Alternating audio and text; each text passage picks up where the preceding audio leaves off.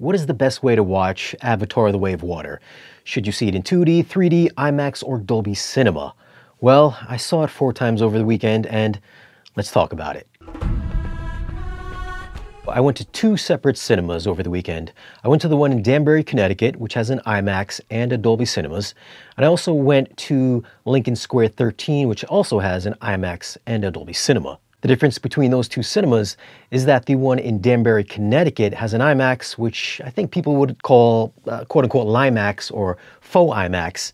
And then the one in Lincoln Square 13 has an actual real IMAX, so it's capable of playing back 4K, 3D, and high frame rate. The one in Danbury, Connecticut, I believe is a dual xenon and can only do 2K 3D. If I'm wrong about that, leave a comment down below and let me know. Well, on my first trip over to the movies, I saw this Thursday night, which is opening night, at like 3 o'clock, and I saw it at the Danbury IMAX. And if you watched my video that I posted a little bit earlier during the week, I wasn't exactly thrilled with the picture quality, nor was I thrilled with the audio quality. I saw it, and I thought it was going to be in 4K, but as it turns out, I'm pretty sure it was only in 2K plus 3D, plus there was no high frame rate. I went again over the weekend on Sunday, took the train down to New York City, went to Lincoln Square 13, which is about an hour-and-a-half train ride for me. Then from there, we took an Uber all the way over to the cinema, or we could have just walked 40 minutes, but we took an Uber. That cinema, just so you know, is maybe about 3 times the size of the one in Danbury, Connecticut. I believe size-wise, the one in Lincoln Square 13 is something like 8 stories high. I think it's like maybe the 3rd or 4th largest IMAX in the US. I think the largest IMAX is in Germany. And like I said before, the one in Lincoln Square 13 is capable of 4K, 3D, and high frame rate. And that's what I saw it in the second time around. And I will say, in comparison to my first viewing in IMAX in Danbury, Connecticut, it was definitely a night and day difference. Now, when the movie first starts off, it starts off in high frame rate. So you'll see the 20th century logo, and then it goes into like the forest, and you'll see one of those black lion panther creatures, I believe, crawling across a branch. And then it'll go into 24 frames per second when you see Neytiri kind of poking through the forest. And I know a lot of people don't like high frame rate. I personally didn't like high frame rate when I saw it in The Hobbit because it looked very soap opera-y. And if you don't know what the soap opera effect is, there is that setting on your television set which you can turn on and off, which really smooths out the image and makes it look like you're watching live TV or maybe like a stage play. And that's kind of the same thing that you get here in Avatar 2. Now, unlike turning on that feature on your television set, this is actually shot natively in 48 frames per second, so you don't get that weird kind of ghosting or trail every time somebody makes a movement. So it stays nice and crisp during any kind of movement when the characters are walking, or if a plane is flying, or if they're Neytiri and Jake is flying in one of those flying creatures. Everything stays in focus and it stays crystal clear. And the thing that I found out with high frame rate, if you're watching this in 2D, is that with those CG creatures and Na'vi and people, if it's in high frame rate, it tends to make those images look really flat, yet really smooth, so you don't really get that nice separation. It's almost, I want to say almost a little bit cardboard cutty looking. I know a lot of people say 3D can sometimes look like cardboard cutouts, but I think in high frame rate in 2D, that extra digital, all those digital effects kind of look like cutouts, kind of like pasties that are just moving across the screen, whereas high frame rate in 3D really adds to the contouring of shapes and people and skin, and also how the light reflects off of the people's faces or the Na'vi's faces, and like the background elements and everything like that. I think the high frame rate really adds to the extended depth and dimension with 3D content. So for me personally, I found that the high frame rate worked really well, and not so much in 2D. The one thing I will say pretty definitively, 48 frames doesn't benefit a 2D movie very much, if at all.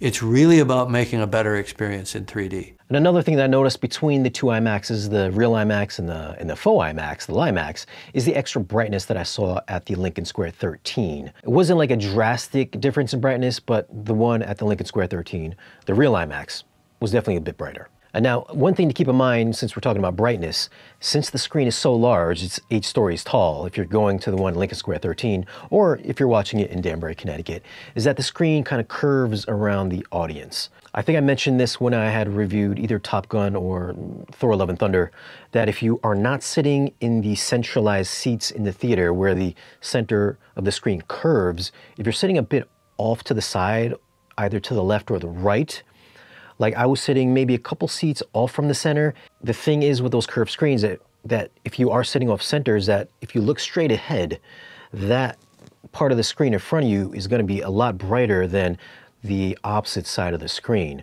So let's say you're sitting down, you're looking dead ahead. That part of the screen, let's say it's at 100% brightness.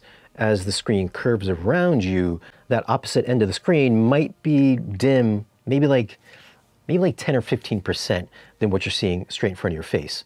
I don't think a lot of people notice that because I don't think anybody's really talked about it, at least from all the comments that I've gotten. So I mean, if you are a stickler for video quality, that could be a real detrimental thing for your enjoyment of the movie.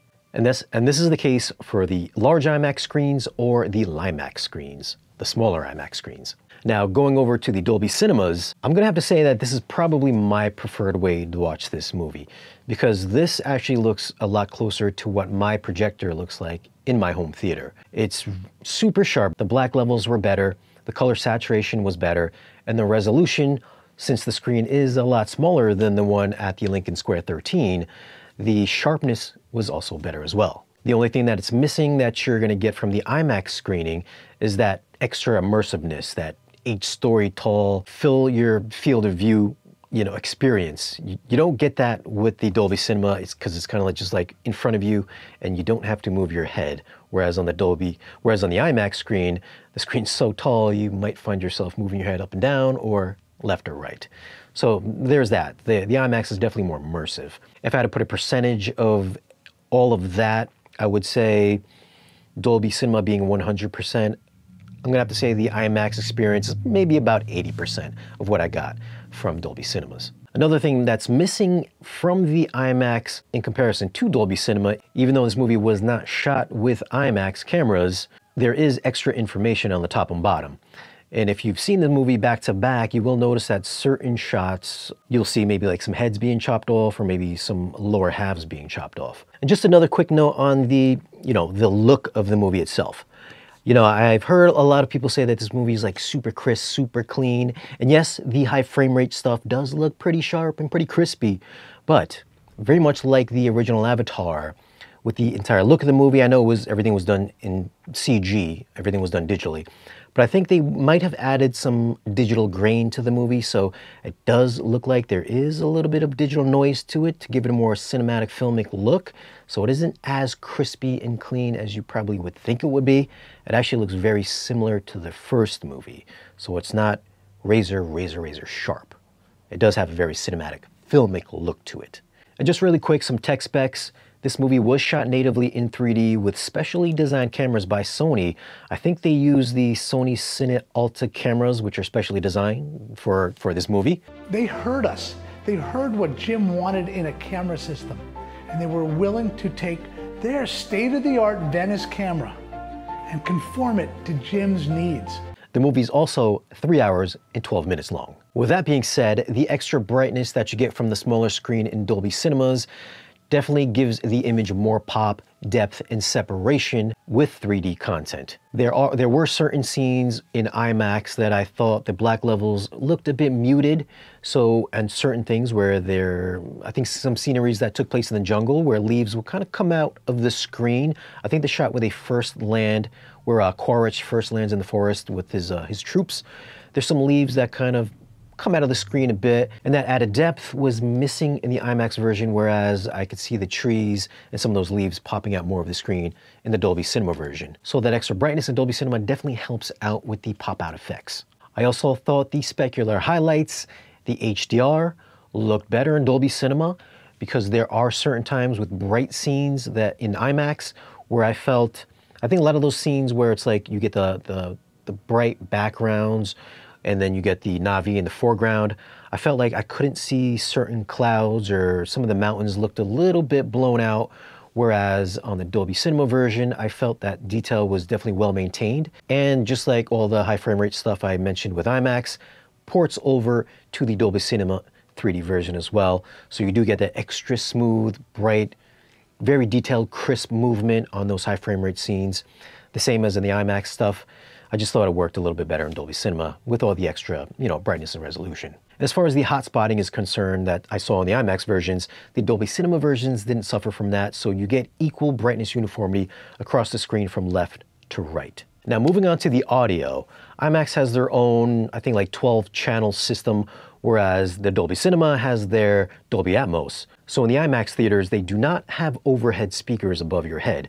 So you don't get any effects like rain or chopper flyovers like you would in Dolby Cinema, because Dolby Cinema actually has speakers that go above your head, around you, and also in the back of you. And from an audio standpoint, I gotta say, the Dolby Atmos mix in the Dolby Cinema absolutely blew away both IMAX presentations that I've seen, both the little IMAX and the big IMAX.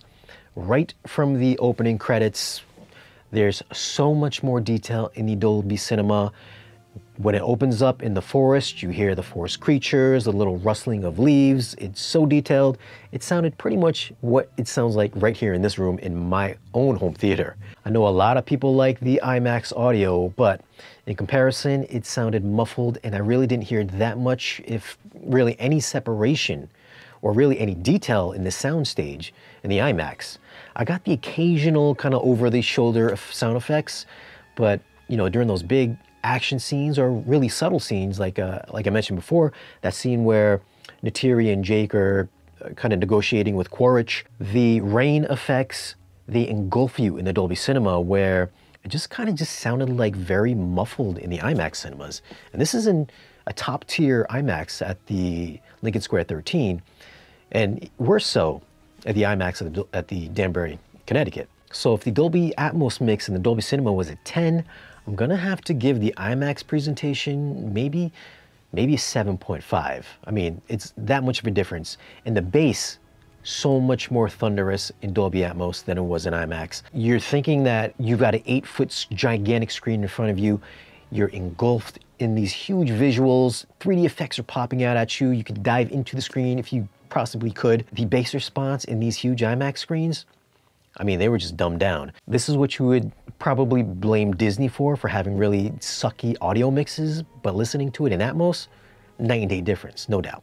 Now, enough with the audio and video. As far as like the comfort level is concerned, both IMAX theaters do not have recliners, at least at these two theaters. The one in the Lincoln Square 13, however, does have some pretty nice plush, you know, rocker seats. They feel a little bit like the ones in the Dolby Cinema. It's just that the one in Dolby Cinema, your leg kind of goes up maybe like 25% of the way up. And they do recline back. The ones at Lincoln Square 13, they can kind of rock backwards a little bit, and they have nice plush leather seats, also nice plush leather armrests that can lift up if you're sitting with your significant other. So you can cuddle in there if you wanted to, but you cannot put your feet up in the one in Lincoln Square 13, and the one in Danbury, Connecticut is just your standard rocker seats. They're very hard, they're stiff, they're upright. Maybe the most uncomfortable theater that I've been to in quite some time. So Danbury, Connecticut, if you're watching this video, you got to update your seats, because those seats suck. And also, please update your laser projectors in your IMAX, because it wasn't doing this movie any justice at all. So at the end of the day, I would have to say the biggest positive that I would give the IMAX is that large screen, immersive feel. You also get the extended aspect ratio with images, with that extra image above and below the screen, which are missing from the Dolby Cinema presentation. However, in the Dolby Cinemas, you will get better brightness, better color, better contrast, better black levels, better highlight detail, better depth and separation with the 3D versions. And the audio, I think, absolutely blows away anything that I've heard in IMAX so far. So my recommendation is go to your local Dolby Cinema, watch it in 3D. Do not watch it in 2D, because it was not meant to be seen in 2D. It was shot natively in 3D. Go see it in 3D. Even if you hate 3D, I think you're gonna like it. If you want the bigger screen, I still think you're gonna have a great time at your local IMAX, whether it's a big IMAX or a true gigantic 70mm IMAX. And if this movie does take off, which I'm pretty sure it will make all the money, I would like to see 4K 3D Blu-rays become a reality with 4K 3D sets very near in the future. If anything, let's see 4K 3D come to projectors for the biggest 4K 3D experience possible. Those are my thoughts on Avatar: The Way of Water in Dolby Cinema and in IMAX. Have you seen the movie yet? What'd you think? Did you see it in IMAX? Did you see it in Dolby Cinema? Which one did you prefer? IMAX 3D? Or are you just a 2D guy? Leave your comments down below and let me know. Also, how did you like the movie? Did you prefer part 1 or part 2? leave your comments down below. As always, guys, thanks for watching. Be sure to like this video if you found it useful and subscribe if you haven't already, and I'll see you again in the next video.